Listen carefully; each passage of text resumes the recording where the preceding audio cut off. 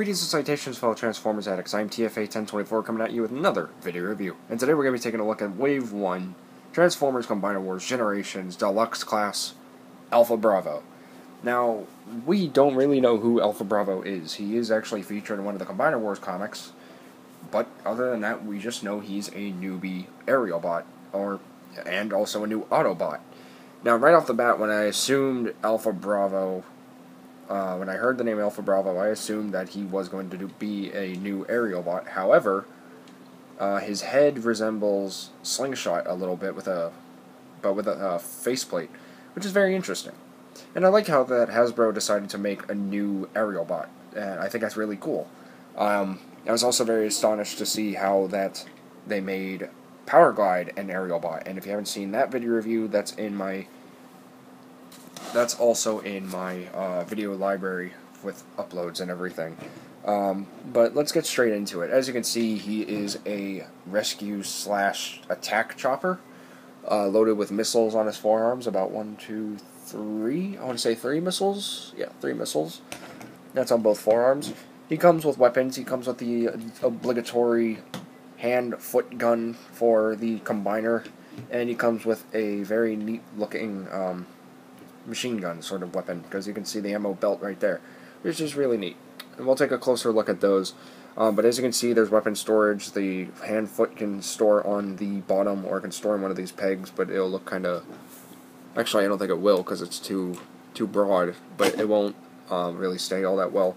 But taking a look at the gun, you can see it's very nicely detailed. If you see the ammo belt, you can see the nozzle of the gun picked out in some nice molding plastic. A very structured like gun. Let me see if I can get a good look at that. Come on, camera focus.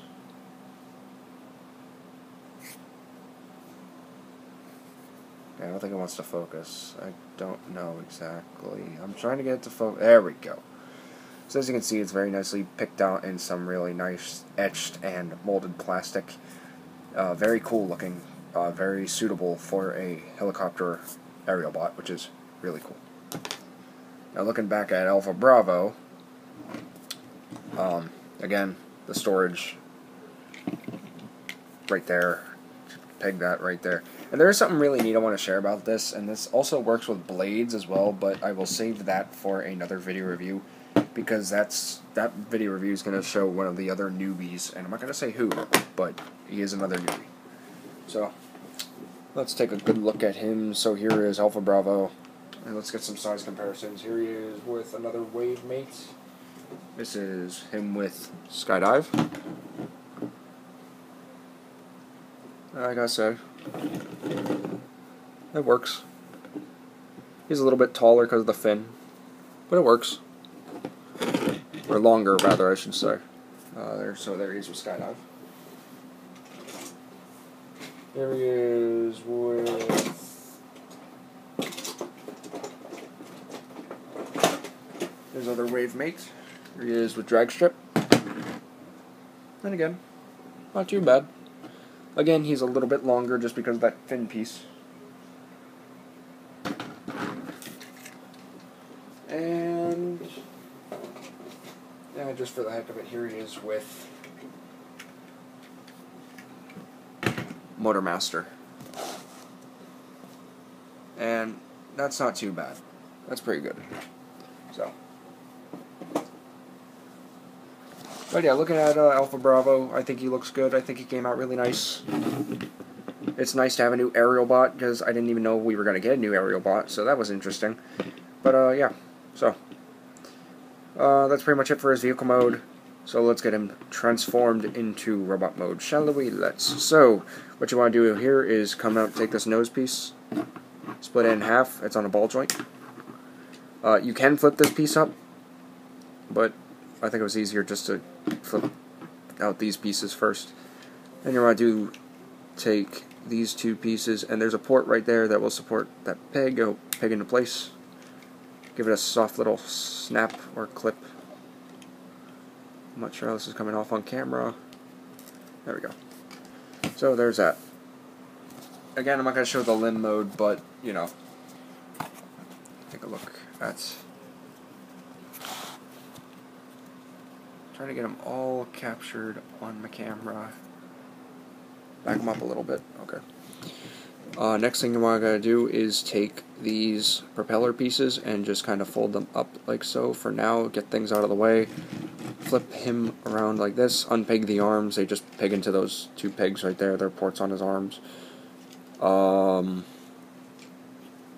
of be careful here, because you gotta lift that up. Or actually, I think you could do it from the other side. Yeah, there you go. So undo that.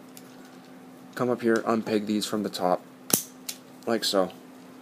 And it's going to be the same exact thing with all the aerial bots. Even off-road has this mechanism, which is really neat. So do that, make sure it's all straight. Plug it into place and redo those pieces as well. Take the whole torso, rotate it, or take the waist section, rotate it around like so. Undo the legs. Undo the legs. That's gonna scare me one day. It scared me now whenever I was trying to mess with it. And you can just take this, leave it like that for now, and then come back here to the fin, or to the tail section. Actually, undo that. And then there are two ports on the inside that'll peg right there. Take this section, kind of tuck it underneath. You can really kind of angle it to where it's not too flippy. And then take the head, rotate it around on a ball joint. Make sure everything is all nicely lined up. For some reason his hips want to keep moving on mine for some apparent reason.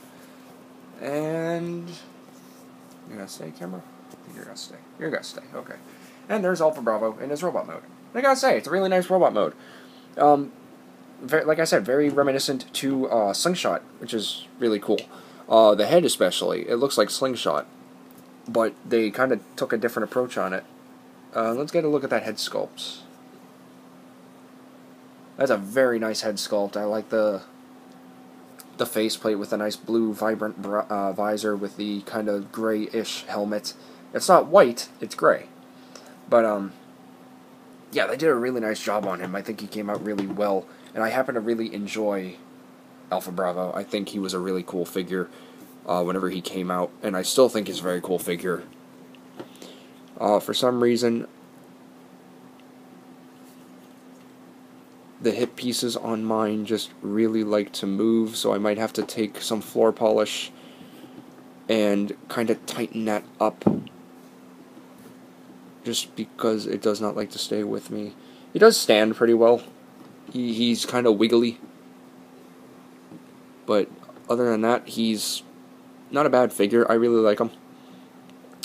He can hold his weapons, such as the obligatory giant hand-foot gun. You can just rotate that thumb up, plug it into his hand,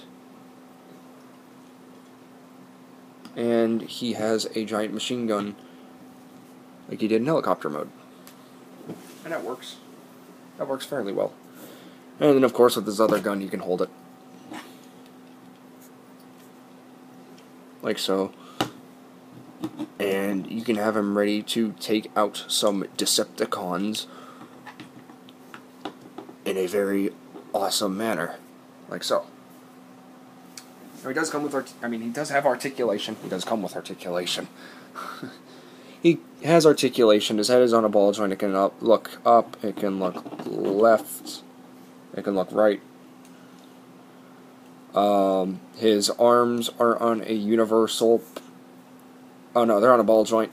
They can go 360 degrees with no limitation. They can go in and out. His arms come on a swivel joint, as well as a nice soft ratcheted bend. His waist, there's waist articulation. That's more for the limb mode, but it comes with waist articulation. Kind of tight on mine for some reason. I don't understand why, but it pegs in pretty securely. It stays there very securely. His legs can move in and out. He has a nice knee bend, very nice 90-degree knee bend. And if you want, he can wiggle his toe. And that also gives some nice articulation as well. But yeah. He's a very cool figure. I really dig him. He's a awesome addition to your collection, as well as a new addition to the aerial bots. But let's do this quickly, because I don't know how much longer I have to record this, because my iPad, once again, is being stupid if you guys have seen my previous video. So, let's do some size comparisons. So here he is with Fireflight. Still refuse to call him Firefly. I'm calling him Fireflight. End of discussion. Not bad. Here he is with his aerial bot leader, Silverbolt. And look, you can see me. Hi! There he is with Silverbolt. Here he is with, for the final comparison anyway. Well, maybe not. I might do another comparison. Just for the heck of it. Because why not? There he is with, of course, the Enforcer of the Tyrest Accord, Ultra Magnus. And, again, just for the heck of it, and if it's willing to stand, I suppose I will tease you guys with a little bit of a combiner. So, brace yourselves, because here he is with, if he wants to stand, here he is with Defensor. And that's a really good scale. If I had Windblade, I'll probably use a size comparison for her with Defensor. But, yeah. So, let's get Defensor out of here. And let's just have Alpha Bravo. So, the main question, do I recommend this figure? Yes, if you already have him, good for you! You made an awesome addition to your collection, as well as a new addition to the aerial bots. If you do not have this figure, I would strongly recommend him. I think he's really nice. I like the colors, I like his ult mode, I like his robot mode, and I like the possibilities of posing this guy, as well as him being an option for your Superion figure, whenever he's complete. So, yeah, again, this guy's roughly going around regular retail price for $15.99. You'd be lucky if you can find them on eBay or Amazon cheaper, but other than that, guys, that's pretty much it for this video review. So, I want to thank you all for tuning in. This has been TFA 1024. If you happen to like this video, be sure to hit that like button. If you want to see more of my awesome videos, be sure to hit that subscribe button. Let me know what you thought about the video down in the comments section down below. And please follow me on Facebook, TFA 1024, The Transformers Addict, for all my recent activity, as well as upcoming projects. And until next time, guys, remember, I recommend, so you can decide. This is TFA 1024, signing out. Alpha Bravo, take us away. Peace.